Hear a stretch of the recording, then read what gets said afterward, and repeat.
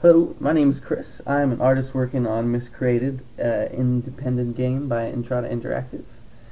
I'm going to do a tutorial, or a series of tutorials on a couple different things as far as game development goes using Modo, but we're going to be working on modular pieces that we have for our construction system. So I'm going to go over how I work in Modo, some of the scripts that I use to include pipeline.io and GoZ.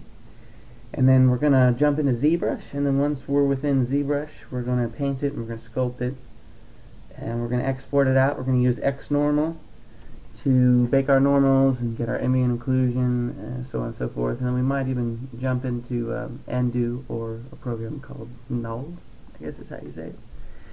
Once we do that, then we're going to pop into Photoshop and use that, and we're going to use Marmoset as our game engine to kind of test and see how everything looks before we export it all out.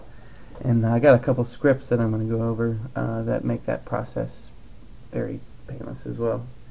Then we're going to go into Max, and we're going to export it out to the CryEngine. We're going to get it all set up with a proxy and materials.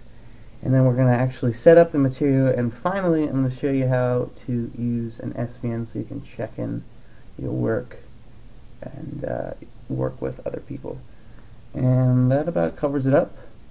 So yeah, anyways, go to our website, miscreatedgames.com. Check out our forums.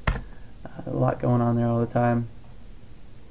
And all this is going to happen over the next month or so. So we'll probably release the tutorials around the same time that we release the weekly updates. So stay tuned.